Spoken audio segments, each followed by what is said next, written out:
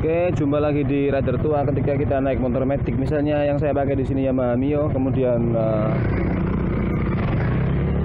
ketika kita buat berjalan, tarikannya terasa lemot atau nyendat atau apapun.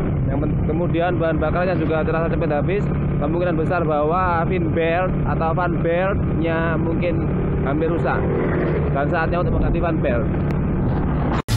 Dan ini adalah contoh dari fan belt yang kalau dilihat secara fisik mungkin terlihat bagus, padahal sebetulnya sudah terdapat kerusakan di sini. Nah, perhatikan seperti ini.